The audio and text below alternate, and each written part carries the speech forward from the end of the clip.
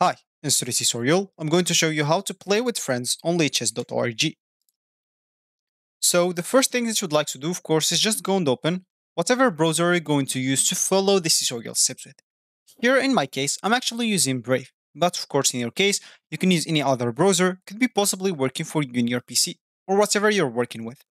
Could be Google Chrome, could be Microsoft Edge, Firefox, Opera, or any other browser, even Internet Explorer if it's working for you. Once you open your browser, simply go to this URL section and type lichess.org and hit the enter button. That should take you to this page, which is going to be the home screen or the main screen of lichess.org.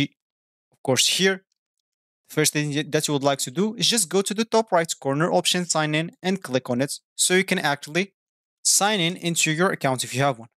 If you don't have an account, make sure to go and click on register so you can actually create an account in here. So for me, let me do that and I'm coming back. So once you logged in or sign in or even create an account, you'll find yourself with this home screen or this main screen on the list on the lichess.org website. And of course, you'll find your username here at the top right corner. That means you're signed in.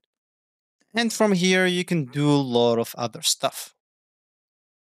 So as we said in the beginning of this tutorial, I would like to show you how to play with your friends. And of course, if you want to do that, we can simply go on this home screen, go to this right panel, then click on play with friend. Here, choose the variant, then choose the time control, then choose if you want it to be casual or rated, then choose if you want to play as black, as white, or does not matter. Let Lichess choose for you.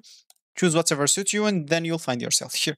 Copy this link that they give you, or click here to copy it, or select it, then click Control C.